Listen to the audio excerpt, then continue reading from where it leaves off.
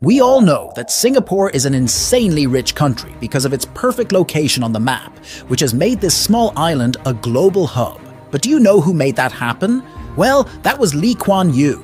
He was the first Prime Minister and the founding father of Singapore. How is this man able to turn this third world country into a very well-developed country without relying on natural resources, because Singapore doesn't have them?